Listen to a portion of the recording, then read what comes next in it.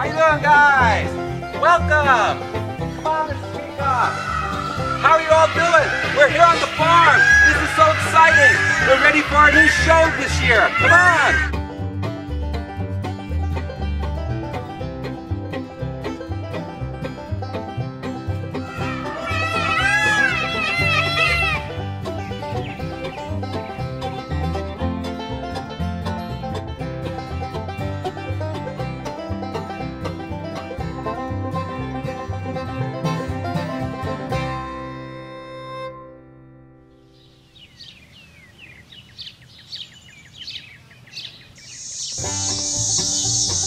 Welcome to Mr. Peacock and Friends. I wonder what Mr. Peacock will be doing today. Let's find out, but first I have to find him. Do you know where Mr. Peacock is? Have you guys seen him? Mr. Peacock, oh Mr.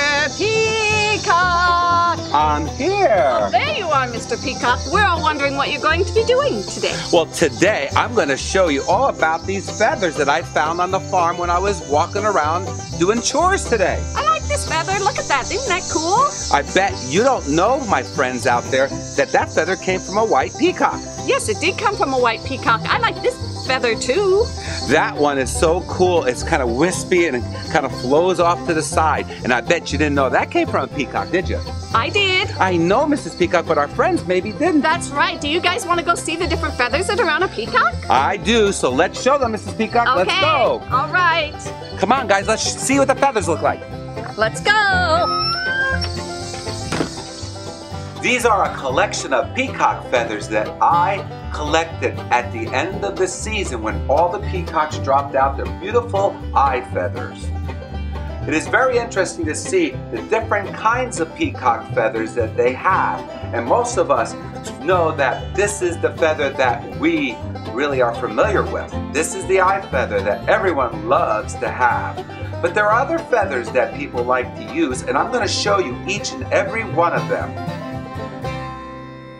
The first feather I want to show you is what I call the wispy feather. This feather is this one right here. It is all on the top of the peacock's train. It goes right behind the beautiful eye feathers. And there are many of those. A lot of people like to use those for fishing, and I can see why. The next feather I want to show you is this wonderful wispy and flowing feather. There's a lot of them. They come in a lot of different sizes. So if you know somebody who fishes, this is the perfect feather to take the edge of these feathers off and put it on a fishing lure, and the fish really like them. But I like to put them in decorations all around my house and farm.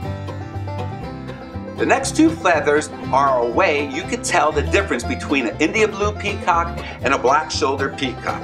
This feather here is what I call the barring feather, and there's a lot of those on both the right and left side. You can see that there looks like there's barring and stripes, and they're really kind of cool. This is the one that is in the same spot on the black shoulder, but it is black or a rich bluish color in the sunlight. That's why the black shoulder got its name black shoulder, because the feathers are all black. But the India blue has these beautiful feathers which are striped or barred. This next feather is what I call the flight feather. It's kind of tannish in color, and there's some on each side of the peacock's wings. And let me tell you, with about 10 or 15 on each side, the peacock can really fly well.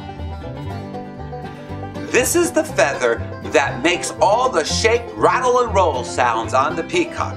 Can you imagine what that sound sounds like when the peacock shakes its tail and shows its beautiful eye feathers? Well, these feathers are all behind the India blue's feathers, and that's what makes the sound. Sometimes it sounds like a rattlesnake, but don't be frightened.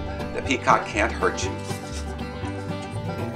Well, this is my collection of peacock feathers. This is from one bird that I followed all around the farm this summer. Now, you could get your own collection if you have peacocks or know someone who has them, and you can place them on styrofoam like I did, and then you can place them in order. Now, I remind you that the beautiful eye feathers that I have here go right in front of these beautiful feathers that are right over here, and that's the one that shakes, rattles, and rolls and makes all those fun sounds. So, this is how you find out all about peacock feathers. You look at them and you know what makes a peacock so special. Now you know all about the different kinds of peacock feathers that are found on a peacock. Aren't they neat? I like these feathers. Isn't that pretty?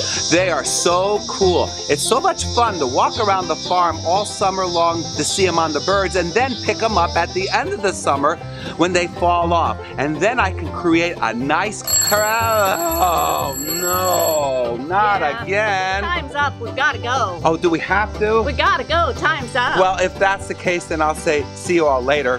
That's right. Next time on Mr. Peacock and Friends, we'll see what's happening on the Peacock farm. Right, Mr. Peacock? Mr. Peacock, where did Mr. Peacock go? I don't know where Mr. Peacock goes, but I guess I'll have to go find him. He must be off on another adventure. So until next time on Mr. Peacock and Friends, I'll see you later.